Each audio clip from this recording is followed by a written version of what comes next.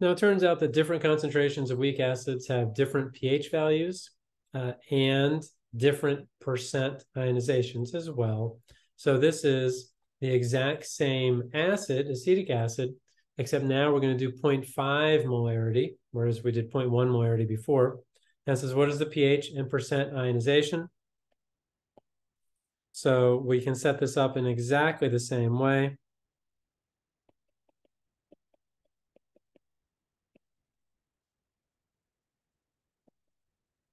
Where we have our Ka reaction, which is acid plus water, goes to hydronium plus acetate.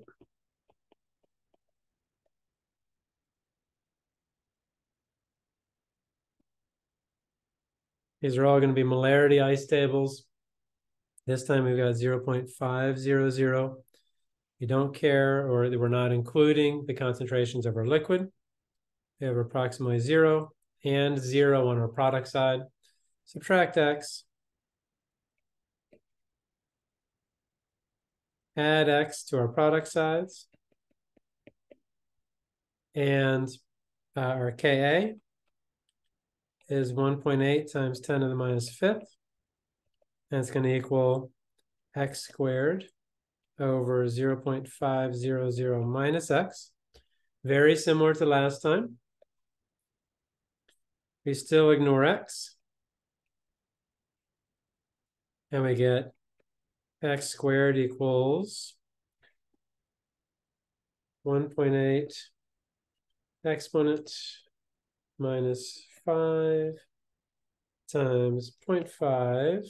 I get 0.000009, which, let's see, I'm using this calculator this time, one of my favorites, and I'm going to put it in scientific notation, and I get 9.00 times 10 to the minus sixth.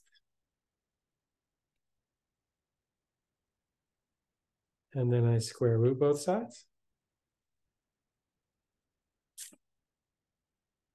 Second, oh, I don't know, let's see, where is the square root button? Square root button, oh, there it is. Yeah, it is the second function. Second function answer. Oh, that didn't work at all. Let me try it again. Oh, that's an X, that's why. Wrong button. Square root 9 exponent minus 6. 3 times 10 to the minus 3. 3.00 times 10 to the minus 3 molarity. And we'll cut to the chase this time. That's going to be our concentration of H3O plus that we need for our pH. So pH is going to be negative log of this number. Let's see if I can do that in one step here. So log answer. Yes, I get 2.52 for our pH. And our pH has gone down. That makes sense. It went down from our previous one, where it was 2.87. If you increase the concentration of your acid, pH decreases. More acid, higher concentration, lower pH. But the percent ionization does something a little different. So percent ionization is going to equal the 3.00 times 10 to the minus 3 molarity over the 0.5 times 100%. And this time I get, well, let's do it. 3 exponent minus 3 divided by 0.5 times 100. See, that's in scientific notation. 0.6%. And technically 0.600%. Because as you increase the concentration of the acid, the percent ionization decreases.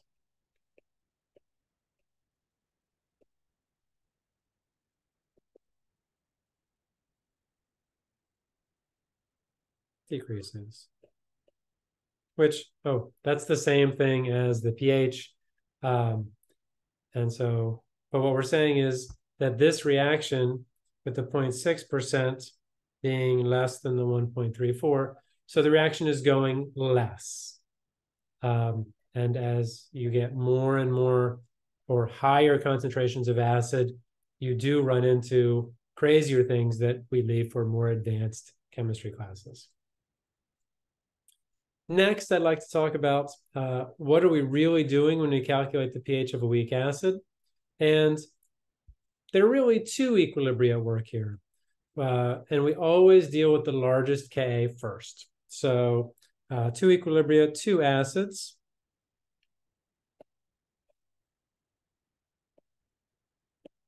And the first acid is acetic with a Ka of 1.8 times 10 to the minus fifth. And the other one we always have to remember is water. Remember, water is an acid. Its conjugate base will be hydroxide ion. And its Kw, I don't know if this is on this list. Let's see. Kw is not on this list. And Kw may not be something you've seen since Gen Chem 1. It is 1.0 times 10 to the minus 14. And that's clearly much less than Ka. And the rule here is, and we'll see this as we work through the next problem more explicitly, but when we're dealing with the Ka reactions of acids, you always deal, so this is like the Ka for water. You always deal with the largest Ka value first. And in effect, if you have more than two acids, largest Ka, next largest Ka, next largest Ka, all the way down. And we'll see this as we move in. I'm actually going to leave this space here down below because I think the work on the next page will take up more than the next page. What happens when two acids are mixed? This is a complex problem, but it's one that we want to take on. It says, what is the pH of a solution with 0.10 molar hydrochloric acid, a strong acid, and 0.10 molar, that's formic acid, from which you can look up its Ka value. We don't need to look up the Ka value for HCl. It's a strong acid.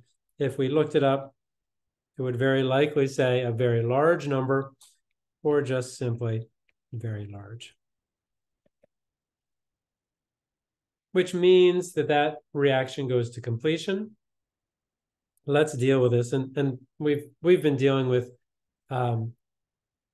HCl being a strong acid going to completion ever since Gen Chem 1. So first, HCl. And we will write it out a little differently now. It's going to be HCl plus water because this is our Ka way of writing it. You could write a double reaction arrow since all reactions are at equilibrium. However, we can still write, and I'll write approximately 100%. Strong acids will go 99.999999999%, which is close enough to 100. We get hydronium, and we get chloride in this case as our conjugate base. Yes, and in this particular ice table problem, well, let's set it up as an ice table problem. There's my molarity, ice. Our Ka is very large. Air quotes or real quotes for that one. So we start with 0.10 molarity. Who cares about water? Start out with essentially 0 and really 0 for HCl. Our change in this case, because Ka is very large, the reaction goes to completion or essentially to completion. We will assume it does go to completion. And this, you get to subtract all of it. There's none of it left. 0 at equilibrium. And here we'll put approximately 0 because there's a teeny tiny bit left, but essentially 0. And we know at equilibrium, it can never really be 0. That means when we have a number for our change in concentration, that we can then, it is equal to the same number on the other side, since they're all minus x and plus x's. And our equilibrium concentrations are essentially 0.10 for our hydronium and our chloride ions. And that's our first acid. That's going to affect things in our second one. And our second one, we're going to have HCOH, and I'll leave a little space here because now I remember there is a molarity for this ice table.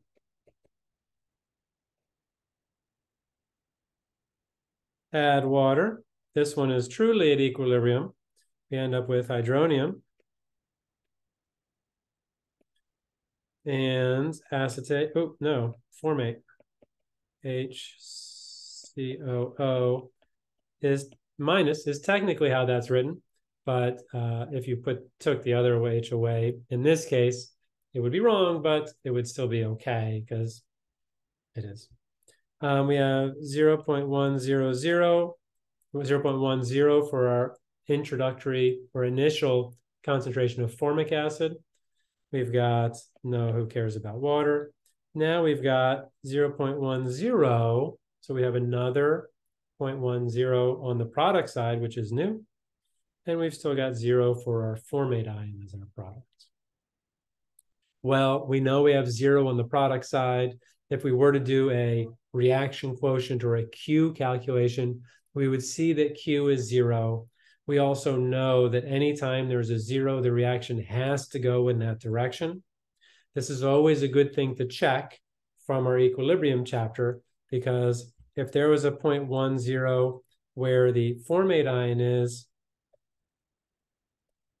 here, the reaction could go backwards instead of forwards. Anyway, just things that are rattling around in the back of my head here. So now we have to do minus x. We have to do plus x, plus x. That's an x. 0.10 plus x, 0.10 minus x. And our Ka equals 1.8 times 10 to the minus 4. We know that that's the Ka value because we looked it up. Oh, and it's in the problem statement, but it's also in our Ka table if it's not given. And this is going to be 0.10 plus x times x. Those are our two products which appear in the numerator of the Ka expression. 0.10 minus x. And 1.8 times 10 to the minus 4. That's right on the cusp. In fact, it's a little bigger than we can technically ignore x typically. But it turns out, which color do we want to use now? Let's see, black. That when you have x in the numerator and x in the denominator, that they will be small. That means that this is just 0.10 over 0.10, which we can cancel out. And x equals 1.8 times 10 to the minus 4, which is the concentration of formate right there. It is not the concentration of hydronium, though, this time. Concentration of hydronium is 0.10 plus x. And since that's what we're looking for, since we need to calculate pH, it's going to be 0.10 molarity plus 1.8 times 10 to the minus 4 molarity, which is so small. That's why we ignored it. We still get 0.10 molarity, and our pH for 0.1. I think I know the answer, but I'm still going to run it through my calculator. 0.1, log of 0.1 is 1. And we learn a couple things. So one is strong acids are strong. We learn how to do an ice table in terms of a strong acid where we can, and because it's 100%, because its K is very large, because it's 100%, we're essentially a 100% reacted or ionized. You don't have X's in the ice table. We learn that you can have a number on the product side if you have two reactions going. And then finally, we learn that the amount of hydronium made from the weak acid is negligible, essentially 0. And we could have ignored this second ice table as far as calculating our pH.